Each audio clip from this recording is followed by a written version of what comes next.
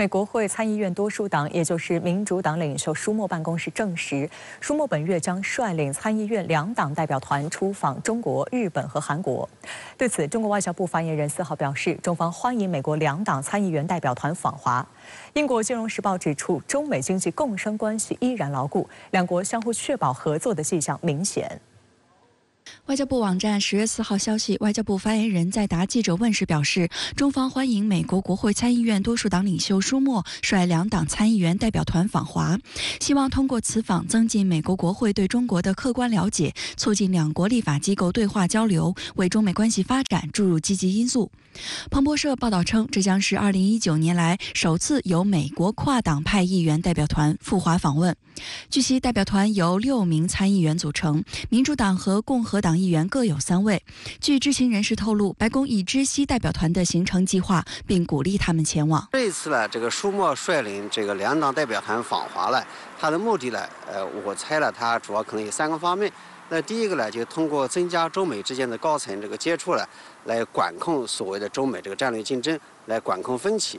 那第二个呢，通过这个接触面对面的接触了，来这个表达双方的一些这个关切，比如说在经贸问题上啊，在这个地区热点问题上。那第3个方面呢，看看能不能达成一些这个务实的合作，比如说在这个气候变化领域，包括在这个经贸问题上，乃至呢这个打击所谓的芬太尼的这个药物的这个走私这个问题上，能够来取得一些这个积极的成果。舒默办公室表示，代表团此行出访中日韩3国，目标是促进美国在该地区的经济和国家安全利益，将与各国政府领导人和商界领袖以及在各国运营的美国企业会晤。舒默将专注于中国对美国企业的互惠需求，为美国工人创造公平竞争的环境，并确保美国国安相关的先进科技处于领先地位。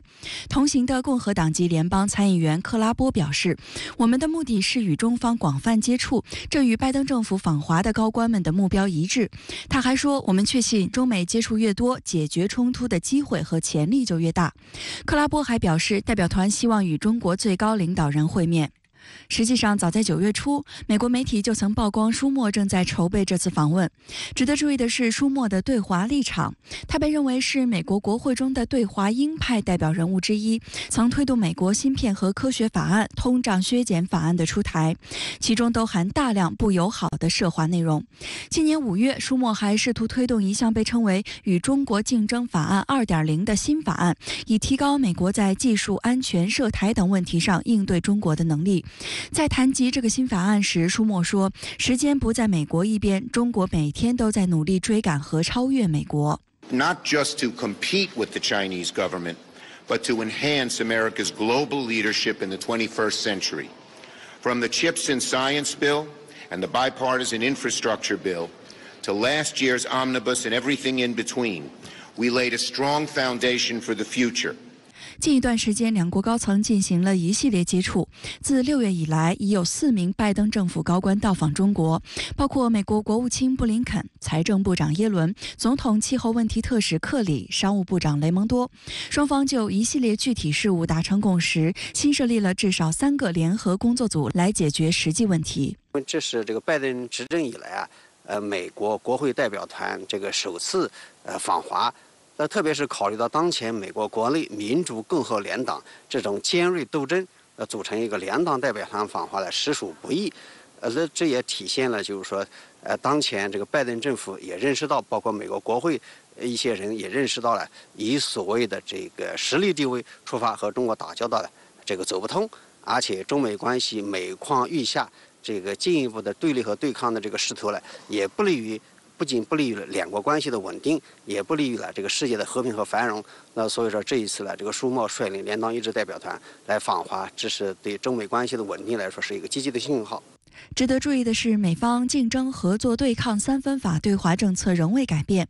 8月9号，拜登签署涉及半导体、量子计算和人工智能领域对华投资限制令的行政令将于近期生效。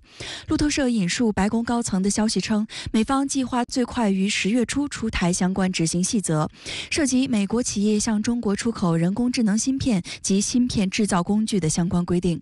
另有消息人士指出，新规将与荷兰、日本的新规保持一致，以堵塞人工智能芯片出口限制中的一些漏洞。它的目的非常明确，那就是要对中国高端芯片产业实施了科技封锁以及产业的这个打压。其目的就是只有一个，就是说要严格封锁美国技术流向中国，严格限制了对中国高端芯片的这个产业的怎么样呢？这个技术进步。今年以来，以 ChatGPT 为代表的 AI 大模型热潮席卷全球，算力的稀缺和昂贵已成为制约 AI 发展的核心因素。美国政府也在这方面对中国实施芯片出口禁令，以遏制中国 AI、超算、数据中心等相关行业发展。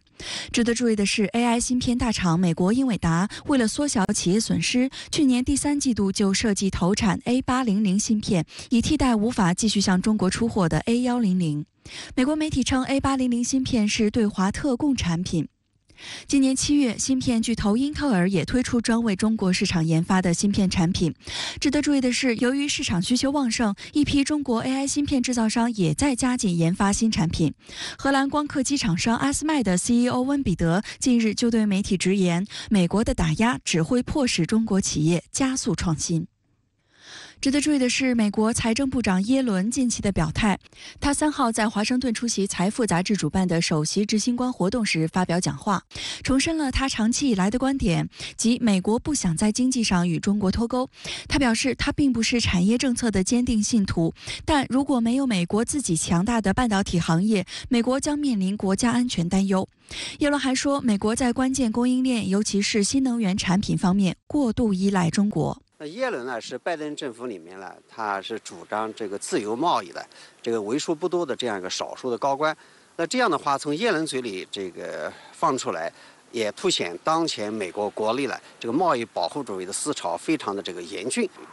这个简单的来说，就是他们可能会通过这个贸易保护措施来对中国新能源的这个产业和相关的产品来进行打压。国际舆论也注意到，中美经济共生关系依然牢固。英国金融时报报道称，许多美国企业想要保持参与并跟随中国的自主创新步伐。在数字支付、太阳能电池板和电动汽车等领域，中国企业已经强大而领先。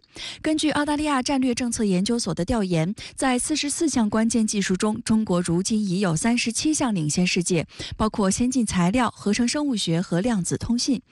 金融时报指出，如果只看新闻的大字标题，美西方读者的印象是中美两国间的地缘政治紧张关系在令人担忧的加剧，这两个最大经济体正在迅速脱钩。然而，认真研究一下趋势，就会发现另一番景象。去年，中美双边贸易额创历史新高，中美经济仍紧密交织，尤其是在科技领域。至少目前，中美之间的热和平更多的是以相互确保合作的好处为标志，而不是相互确保毁灭的幽灵。尽管双方都言辞激烈，但这种经济共生关系依然牢固，这对中美两国消费者都有利。中国驻美大使谢锋在近日举行的国庆招待会上就指出，近期中美关系出现了一些止跌企稳的积极迹象，两国对话合作取得了一些积极进展。最重要的就是双方同意重返巴厘岛议程，落实两国元首达成的重要共识。谢锋表示，中美进行了一系列高层交往，后续磋商正在逐步展开。中美成立了经济工作组、金融工作组，两国商务部也建立了包括工商界在内的沟通渠道和出口管制信息交流机制。中美直航航班将增至每周48班，中国恢复赴美团队游。这些进展和成果来之不易，应该倍加珍惜。好，相关话题继续来连线特约评论员更新。更新人你好，美参议院领袖舒默即将访华，今天外交部发言人表态欢迎。那您怎么看近期中美的互动呢？目前整个中美关系和国际形势仍然处于紧张大于缓和、乱局动荡大于稳定协调的情况。不仅有和平发展的赤字，而且也有大国关系相处之道的赤字。在这样的情况下，进一步寻求双方的公约数和共识就显得特别重要。所以今天构建中美相处之道就出现了这样一种看似矛盾，但实际上就是一个辩证统一的多变多样性的矛盾共同体，也是一出有活力、很有精彩性的话剧。我认为今天中美构建相处之道基本上还是这4句话，12个字。第一句话叫做和为贵，也就是中国政府不断强调，美国政府也高度认同的，就是我们双方不能冲突。中国政府提出的是3条原则，即相互尊重、和平共处、合作共赢。相互尊重是基础，和平共处是底线，合作共赢是目标。总之，就是在坚持斗争的情况下，双方都希望斗而不破，都希望以和为贵，而不是以斗为贵。这是第1条。第2条呢，就是忍为高，就是无论坚持斗争还是坚持缓和的过程当中啊，都需要双方保持高度的战略忍耐力和宽阔的相互谅解力，即换位思考的能力。和为贵必须有忍为高作为基础性的铺垫。第3条呢是谈为上，最近一段时间体现最突出的就是中美都在积极落实谈为上的方针。可以说呀，中美相处之道最重要的就是一个谈字。好在最近这半年呢，中美高层对话等全面展开啊，谈为上的态势正在形成之中，而且建立了各种工作组，政府各部门的谈的机制、对话机制正在建构。最后一条也是最重要的啊，就是信为先。中美无论是为了和为贵，还是要做到忍为高和谈为上，最终要落实在诚信为先这个基本原则上，这是最根本的中美关系相处之道。人与人相处啊，是信为本，国与国之间其实也是如此。如果没有相互的基本信任，那么和为贵、忍为高就没有了基础，谈为上就成了空泛之谈，没有意义。中美之间的相处之道也就不能真正的落实。一段时间以来，在美国的煽风点火下，菲律宾持续在仁爱礁和黄岩岛附近挑衅。非海岸警卫队甚至宣称已制定黄岩岛的所谓夺岛计划。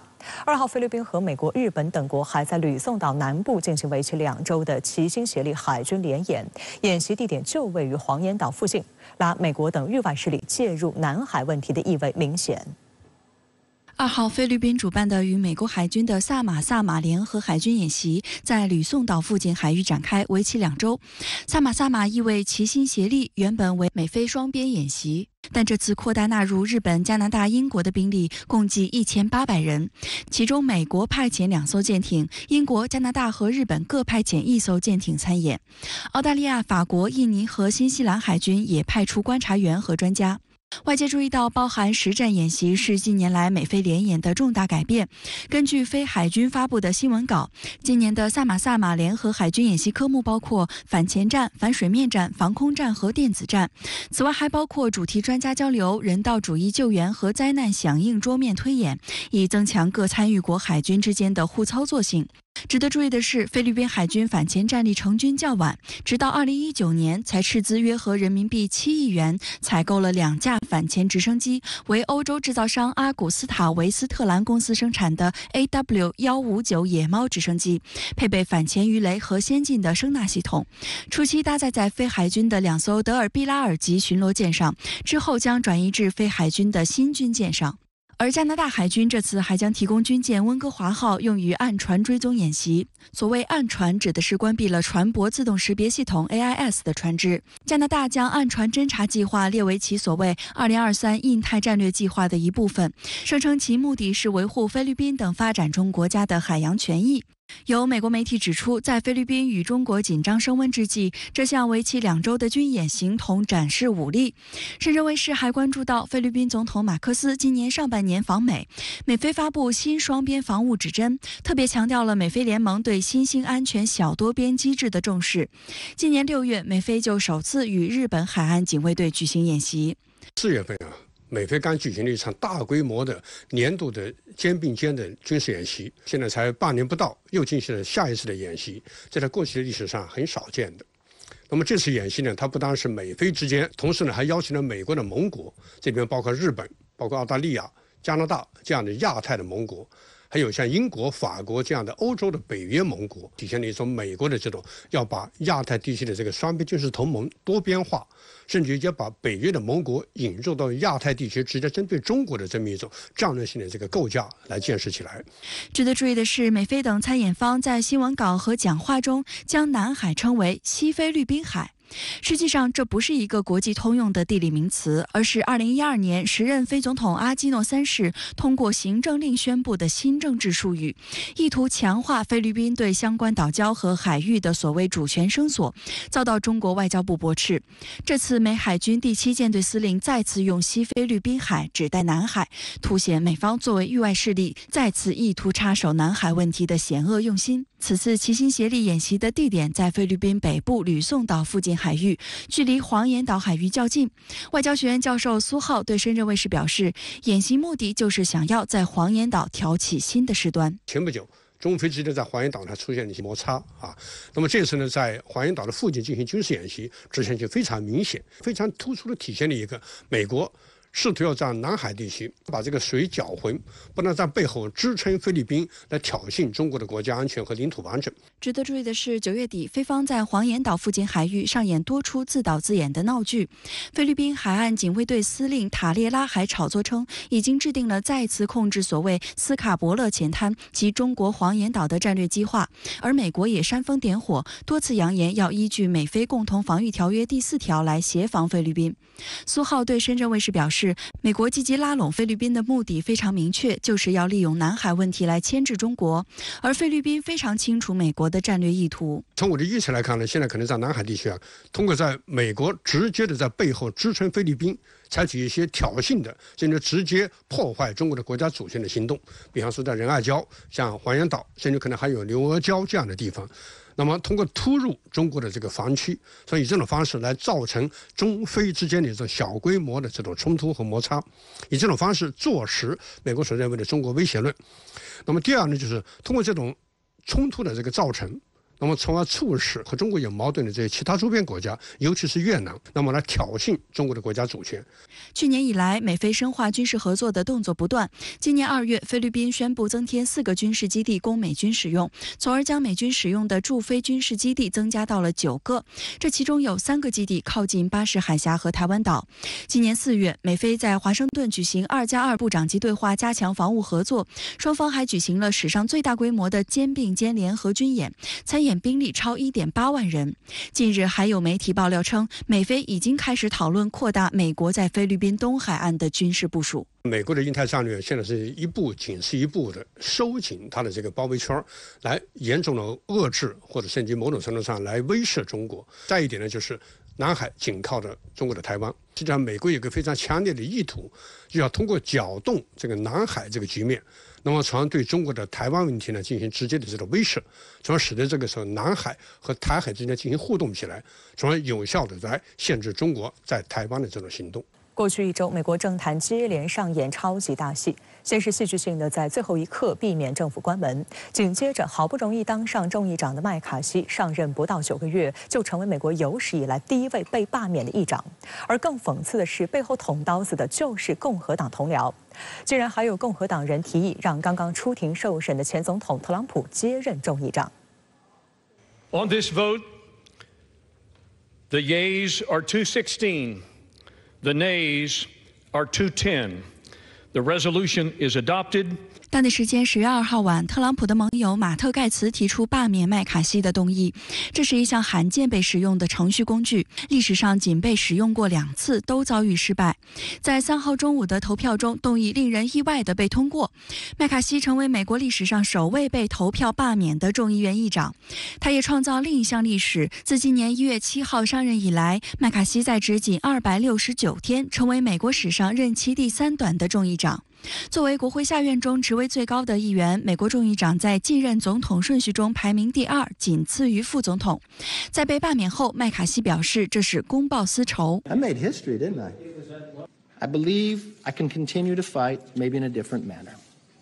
I will not run for speaker again.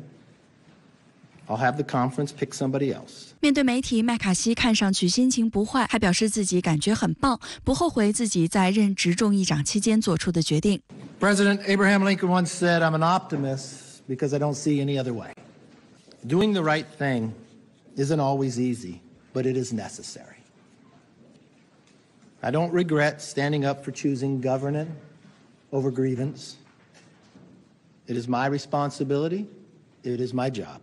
So I may have lost a vote today, but as I walk out of this chamber, I feel fortunate to have served the American people. I leave the speakership with a sense of pride, accomplishment, and yes, optimism. 美国媒体指出，麦卡锡自上台第一天开始就注定是一位弱势众议长。一方面，共和党对民主党在众议院仅有9票的微弱优势，这意味着作为议长进行跨党派协调变得很困难。另一方面，他本人的任命也是共和党内反复斗争的结果。事实上，经历了15轮投票，麦卡锡才最终坐上众议长的位置，这被认为是对他本人的一种羞辱。而为了当上众议长，他当时也做出了埋下自己命运伏笔的关键妥协。同意任何一名众议员都可以提出罢免议长的议案，这使得他只能艰难维持议长的权威。而造成麦卡锡被罢免的最后一根稻草是9月30号，他与民主党人合作通过一项为期45天的临时支出法案，避免美联邦政府陷入关门危机。但这激怒了共和党内的强硬派人士，正是这些人当时在任命麦卡锡的投票中不断作梗。因此，当临时支出法案过关后，麦卡锡遭本党籍议员提案罢免的命运就已经注定了。提出这项动议的是特朗普的追随者马特·盖茨，他指责麦卡锡推动维持拜登政府避免关门的提案。 Chaos is Speaker McCarthy.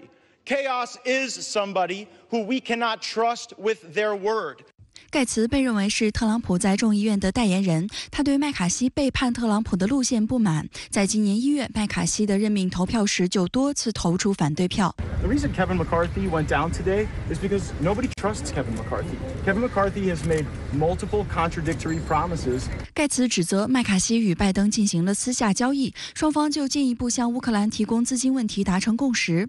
对此，麦卡锡予以否认，并表示此次罢免事件完全成为一场个人恩怨的闹剧。 No. Tell me, what did Gates say? What did I not keep in Gates' mind? Because Gates had never been a part of a discussion.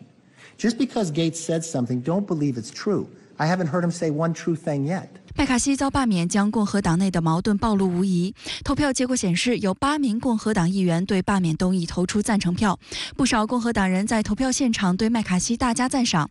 临时议长麦克亨利明显对共和党内讧强烈不满，狠狠地敲下了木锤。The chair declares the House in recess, subject to the call of the chair. 麦卡锡被罢免后，麦克亨利被任命为临时议长，直到选出新议长为止。身为众议院金融服务委员会主席的麦克亨利是麦卡锡长期的政治盟友，曾在罢免案投票前表明支持麦卡锡。据悉，众议院共和党人将于11号举行会议，投票选举新的众议长。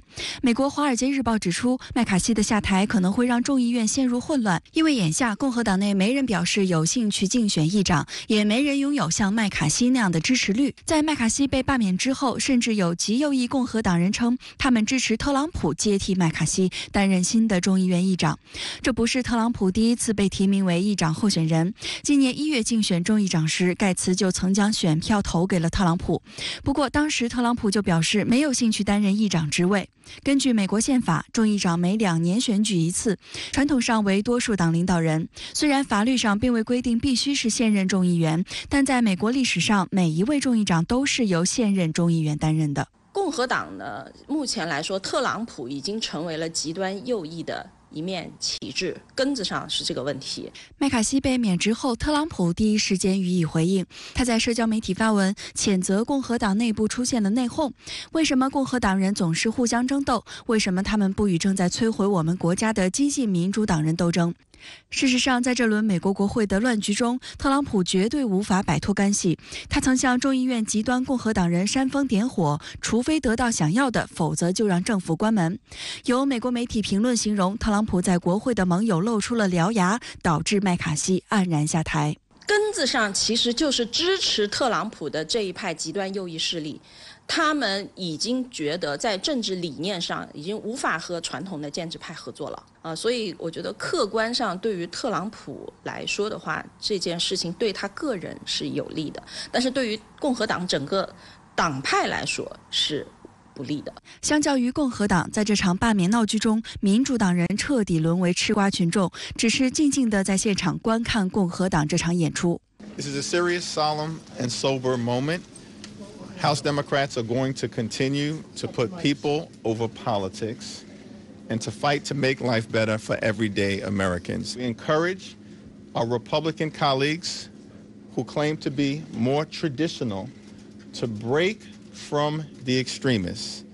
In the chaos, in the dysfunction, in the extremism, we are ready, willing, and able to work together with our Republican colleagues, but it is on them to join us to move the Congress and the country forward. 在投票中，掌握麦卡锡去留关键的事实上是民主党人。据美媒披露，民主党不是没想过联手多数共和党人保住麦卡锡议长宝座。The question's up to Democrats because you need a majority of the House to elect a speaker, so Democrats can then sort of maneuver.Maybe try and get something out of Speaker McCarthy to help him keep his job. 另据《华盛顿邮报》披露，民主党之所以最终选择见死不救，是因为麦卡锡接受电视访问时，试图将美国政府濒临关门怪到民主党头上，并且支持对拜登发动弹劾调查。民主党相对于共和党是更加的团结，未来共和党内的这个新生派的势力，也就是极右翼的这些崛起的势力和传统的建制派的势力，他们的斗争会不会导致这个共和党的选票进一步的分流？这些实际上都从客观上是有助于民主党的。美国总统拜登敦促众议院尽快选出一位新议长，避免造成国会的混乱。如果国会不延长政府资金拨款，联邦政府关闭的最后期限将在11月17号临近。而前众议长佩洛西也选择在此时出来蹭热度。当地时间3号晚间，佩洛西在一份声明中表示自己遭到驱离。新任临时议长采取的首要行动之一就是命令我立即腾出国会大厦办公室。他在声明中称自己正在加州，所以无法取回自己的物品。此外，佩洛西不忘在电视节目中向共和党补一刀。If he makes Democrats an offer so he can stay in power. My advice to my fellow Democrats is simple. Follow the leader. Victory for Democrats, a defeat for the MAGAs. 佩洛西的一生死敌特朗普也没闲着。官司缠身的特朗普在参加艾奥瓦州的活动时，回击了拜登日前经常提到的极端主义共和党言论，并把自己标榜成特朗普的爱国保护主义。Under the Trump presidency, patriotic protectionism, protection. We want to protect our country from people that are destroying our country. They want to destroy our country, and they see it being destroyed, and they do nothing about it.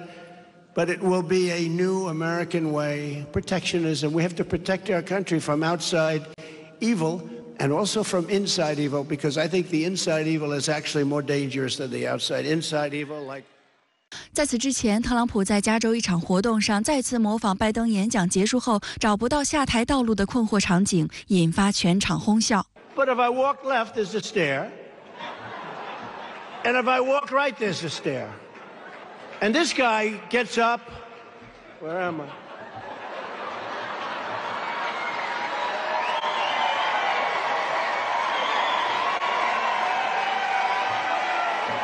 Where the hell am I? 好，相关话题马上来连线特约评论员更新。更先生你好。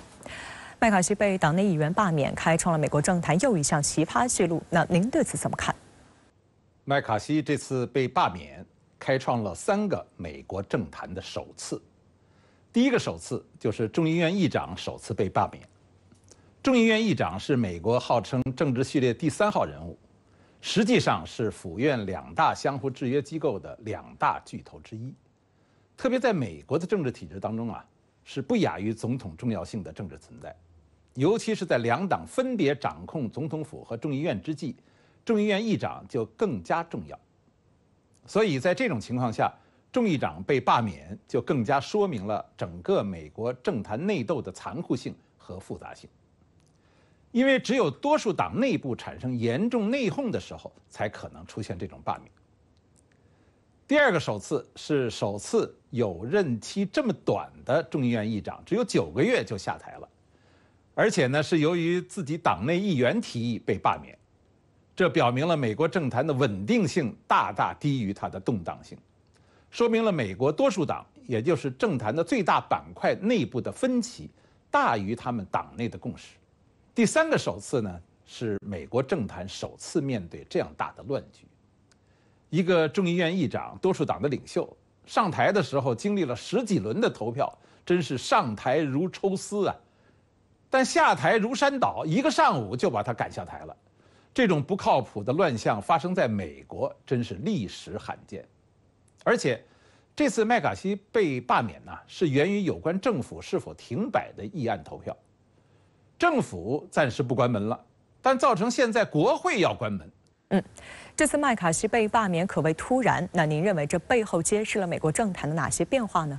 麦卡锡本人、共和党以及整个政坛似乎都没有什么准备来应付这样的突发事态。那会不会再发生新议长匆匆上台，接着又草草下台的情况呢？这样一个连环型的一个乱象，在美国政坛是首次发生。因此，我认为现在美国的政坛啊，不仅仅是共和党，也不仅仅是政府，而且包括所有政客、政党以及他们所体现出的政策，都呈现出4非的特征。第一是非稳定性，或者叫动荡性。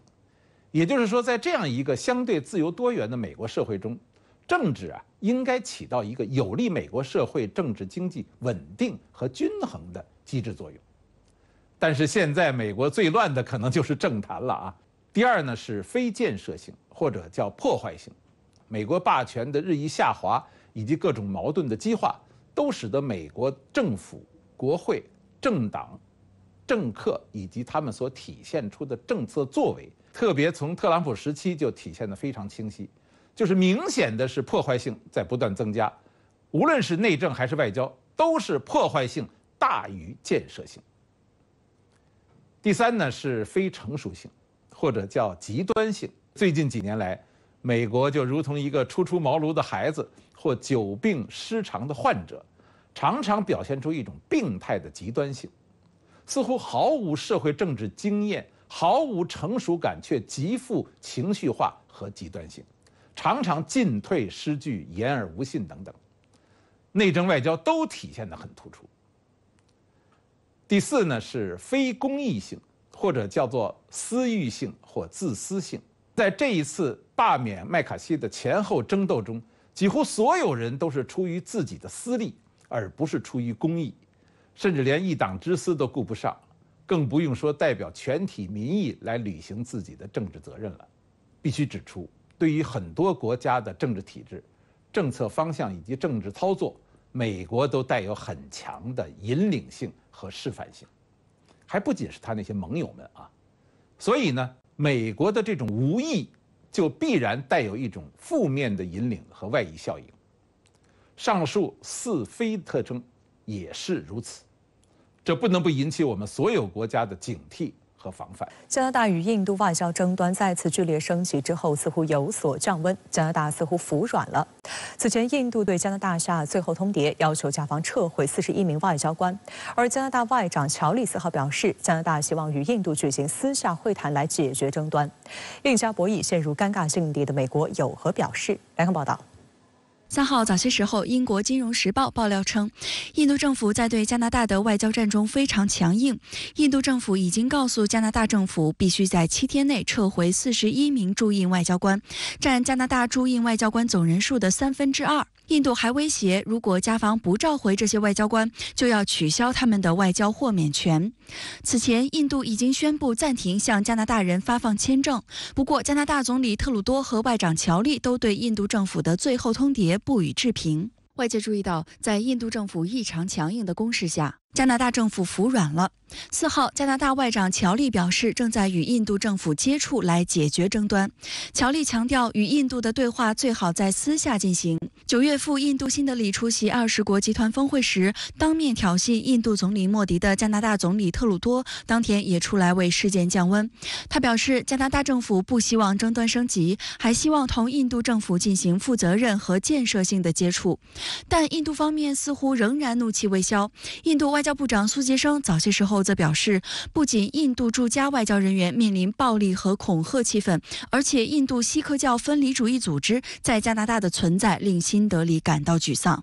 因为这个首先一点呢是这件事情啊，西方国家不占加拿大，啊，主要是美国这些国家没有占加拿大，啊，这个是一个关键。那么加拿大呢，如果说一直下去的话，啊，它这个事情对它非常不利。因为它本身这个事情出发点呢，其实它有2个问题，一个是它支持这个印度的分裂分子啊，这个其实从这个国与国关系中啊，其实是有点理亏的。第二个呢，说人家搞暗杀，但他又没找到实证啊，没想到这个遇到印度这么狠茬啊，印度呢也拿捏住这个西方的这个心态，所以说他现在呢变得骑虎难下。印加外交争端源于今年6月，加拿大公民锡克教领袖尼贾尔在加拿大不列颠哥伦比亚省萨里县一处锡克教文化中心外被枪击。事件发生后，加拿大总理特鲁多强硬批评印度，并敦促印度政府配合调查。加拿大政府当时还驱逐了一名印度外交官，指控他涉嫌参与暗杀尼贾尔。几小时后，印度就发表声明否认，并指责加拿大政府的指控荒谬且别有用心。声明还表示，加拿大政客公开对一些威胁印度主权和领土完整的恐怖分子和极端分子表示同情，这令人非常担忧。印方当天召见相当于大使的加拿大驻印度高级专员，并对等驱逐一名加方外交官，限期5日内离境。分析认为，印加两国政府在这一事件上有不可调和的矛盾。锡克教徒是加拿大的第4大宗教族群，总人口达70万，而且不少锡克教徒都在加拿大政府出任高官，因此加拿大政坛各势力都不敢对锡克教领袖被枪杀事件掉以轻心。但对于印度政府来说，海外锡克教徒中有不少是分离主义势力，而加拿大政府一直纵容他们。事实上，今年6月被枪杀的尼贾尔就被印度政府列为恐怖分子名单。更令加拿大政府难办的是，尼贾尔遇刺身亡，引发较大规模抗议活动。其中一场花车巡游重现了1984年印度总理英迪拉甘地遭锡克教警卫暗杀的画面。印度对此强烈批评，认为这是纵容分离分子的宣传活动，损害印度主权和尊严。事件的高潮发生在9月中旬印度20国集团峰会期间，当时双方领导人虽然在同一多边场合，却并未举行会晤，场面极度尴尬。据两国政府发言人介绍，两位领导人有互相表达关切，但随后特鲁多主动给加拿大媒体喂料，称其当面就尼贾尔遇刺事件质问印度总理莫迪，引发轩然大波。印度宣布暂停好不容易重启的印加双边贸易谈判，被认为是美国盟友及准盟友之间罕见的关系大倒退。这毫无疑问令美国陷入尴尬。美国表态一度保持中立，但其后美国驻加拿大大使科恩向加媒证实，特鲁多总理日前公开指控印度政府与加拿大锡克族宗教领袖遇害案之间存在潜在联系，五眼联盟伙伴之间共享了情报。美方表态激怒了印度，认为这是昂萨联盟国家集体向印度施压。但其后美方表态又陷于中立，并未明显选边站对加拿大或者是印度。观察指出，印加和解最符合美国的利益，因此美方或在暗中运作，要求加拿大尽快平息事件。这也是加拿大外长4号宣布寻求私下与印度解决争端的原因。不过，此事的出现已经充分暴露出印度和其他西方国家之间更深层次的矛盾。观察认为，印方在一些涉及其主权利益的问题上并不盲从于西方，特别是对于印度而言，加拿大并不具有战略重要性，因此印度让步的可能性不大。但至少从目前看来，两国的紧张博弈的烈度已经达到新的高峰。不过，也有观点认为两国关系还可以挽救。加拿大是印度的最大投资国，在加拿大也有大量侨民。总体而言，两国人民之间的关系很牢固。美国也可能会从自己的战略利益出发进行调解，以避免印加关系彻底破裂。我觉得这个两国关系啊，这个短期内啊肯定是比较紧张，但长期内呢，主要取决于加拿大。加拿大如果说最终服软了啊，或者说叫服从美印关系的大局啊，就会这个事儿啊，就是大事化小，小事化了。啊，印度的姿态是非常强硬的，而且印度这个话都赶到这儿了啊，他不可能退缩。好，相话题马上来连线特约评论员陈斌，陈先生你好。印度要求加拿大撤出41名外交官，并威胁说不遵命将取消外交豁免权。那您怎么看待印加的最新冲突呢？主持人好，印度和加拿大围绕所谓谋杀指控，双边关系呢进一步的恶化。印度大规模的驱逐加拿大外交官，是两国外交大战进一步升级的表现，也意味着印度在对加拿大进行对等反制以后，再度加码反制加拿大，把加拿大呢从攻势逼到了守势。9月中旬，加拿大总理特鲁多公开指控印度政府特工参与了杀害加拿大锡克教领袖尼贾尔的事件，印加关系呢骤然紧张，相互驱逐了一名高级外交官。印度呢还立马暂停了处理加拿大公民的签证申请，并对印度国民发布附加旅行警示。之后一段时间呢，宣称相互互通情报的五眼联盟并没有拿出令人信服的证据，美英澳新4国也没有力挺加拿大，这似乎呢让印度有了外交底气，继续挑战加拿大。于是呢再出手，要求加拿大41名外交官在10月10日前必须撤离。加拿大呢在印度有62名外交官，现在印度要求大规模的撤离41人，无疑呢能获得本国民众的支持，也能成为显眼的外交事件。当然呢，这里也有平衡外交人数的用意。加拿大驻印外交人员要比印度驻加外交人员呢多出几十名。可以说，这次印度大规模的驱逐加拿大外交官，已经把印加关系逼到了破裂的边缘，离彻底翻脸呢只有一步之遥。在未来一段时间，如果没有美国帮忙和斡旋，加拿大的处境会变得很尴尬，有点不知所措。而加拿大要拿出具体可行的证据，似乎呢也不大可能，因为那将把五眼联盟推到印度的对立面，会影响美国的所谓印太战略。印加外交纷争呢很难收场，印度步步逼近，实际上呢是迫使美英等国做出像样的表态，不能坏了印度的名声。那您认为为什么西方国家没有给加拿大帮腔？他们为何担心在印加之间选边站呢？这是一个好问题。印加外交争端白热化以后美国和西方国家，特别是所谓五眼联盟国家，都没有选边站，而是保持沉默，不希望呢与印度交恶，努力让印加冲突局限于两国之间，不要波及到其他的国际关系中。英美呢也担心，如果干预过深，可能引火烧身。因为美英两国也有锡克教社区，弄不好就会引发政治动荡，甚至全球的锡克教联动起来，成为难以收拾的大事件。西方国家，尤其是英联邦国家呢，存在着自身难以克服的矛盾。一边呢是支持法治原则，那么另一边呢是现实地缘政治需要，美西方难以取舍。如果坚持法治原则，那么就该公布相关的情报和证据。但这样呢，会彻底得罪印度，会把苦心经营多年的所谓印太战略化成泡沫，而且呢，会让世界快速的进入后西方时代。如果继续拉拢印度作为制约中国的所谓亚洲之珠，那么西方人呢又觉得自己的政府太虚伪，所以呢，美英的表态都是蜻蜓点水，不谈实质问题。印度呢，也正是抓住了美西方的命门，所以大规模的驱逐加拿大外交官，逼加拿大呢给出让印度满意的答案。这件事呢得慢慢的消化，而印度从五眼联盟的情报共享中也明白自己呢是被监控的对象，这反过来呢将增加对西方的不信任感。